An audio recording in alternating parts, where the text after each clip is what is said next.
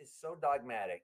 And if we understand this, we will look at, I call it the emperor's new clothes. When somebody says, when that little kid finally says he's not wearing any clothes at all, and finally the spell is broken.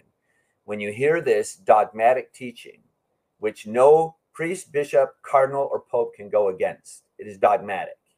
It is infallible dogma of the church. When you hear this, and then you look at what's going on in the world today, you suddenly see how we have been deceived by the great deceiver, by the father of lies, working through his minions on earth that are prancing around in every color of cassock. So remember, we started out talking about reception of the Holy Eucharist. You have to be in a state of grace. You have to be Catholic and in a state of grace. And so the Canon 11 here, Session 13, says, if anyone says that faith alone is sufficient preparation, let him be anathema. And then it says, unless so great a sacrament be received unworthily, and hence unto death and condemnation, this holy council ordains and declares that sacramental confession, when a confessor can be had, must necessarily be made beforehand by those whose conscience is burdened with mortal sin, however contrite they may consider themselves. And then it says, and moreover, if anyone, including any priest, bishop, cardinal, or pope, if anyone shall presume to teach, preach, or obstinately assert, or in public disputation defend the contrary to what they just said, he shall be eo ipso, in and of itself, excommunicated. Right? So get this. When Jorge Bergoglio and all his crony cardinals and bishops and priests have taught and preached and continue to this day to obstinately assert that baby murdering politicians like Biden, Pelosi, and Kerry, all people living in irregular relationships outside the sacred bonds of sacramental marriage, right? So that means divorced and remarried, or just cohabiting. And any alphabet soup irregular relationshipers.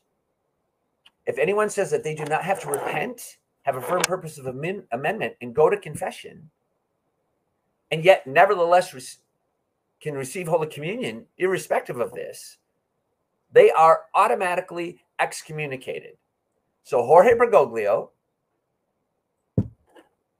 Cardinal Supich, Cardinal Wuerl, because he pulled that same stunt when he was Cardinal of Washington, D.C., Cardinal Wilton Gregory, and any other bishop or cardinal who said that you don't have to repent and go to confession before you receive Holy Communion, they have excommunicated themselves. That means, get this straight, they have schismed away from the Catholic Church. They are no longer Catholic. They are no longer the Pope. They are no longer a cardinal. They are no longer a bishop. They are no longer a priest. And you don't need somebody above them to say this. It is automatic. They are excommunicated. Jorge Bergoglio has excommunicated himself, as have all these other cardinals and bishops. They have excommunicated themselves, period, right? So it's time for the emperor's new clothes. It's the emperor's new clothes time for each and every one of us to let the scales fall from our eyes and see clearly we are not the ones who have schismed from the one holy Catholic and Apostolic Church. These treacherous, traitorous vipers have schismed away from the church. They are frauds. They are not Catholics. And it is long past time that we repudiate these vipers for the damned brood of vipers that they are. Again, you don't have to take my word for it.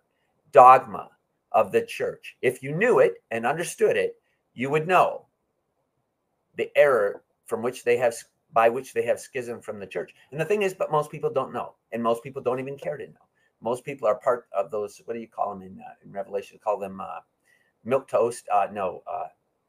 It's temperature. It's a temperature term. It's lukewarm. Lukewarm. Yes, that's the word I was looking for. They're lukewarm. And what does Revelation teach us about this? God would rather us be hot or cold. He's going to spit the lukewarm out of his mouth, right? Listen, if you don't know your faith and you don't know the truth of which I just spoke, and you'll be held accountable for that. But more than you will be held accountable for it on the levels of hell, according to Dante. The bishops, the cardinals, the pope will be held most accountable and most be damned by their failure to teach the truth, by their disobedience to Almighty God and their failure to teach the truth. You see how stunning that is? Now, they're counting on us not knowing our faith. They're counting on us not knowing 2,000 years of the unchanged and unchangeable truth. They're counting on us not knowing the deposit of faith. They're counting on us not knowing the dogma of things like the Council of Trent.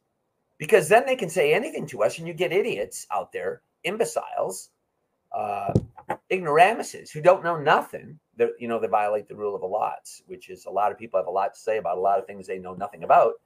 That'll start saying, "Oh, Father, you're being disobedient because I'm preaching the truth." Never mind that dogma of the church is that Peter looked at the hierarchy of his day and said, "We must obey God rather than you," right?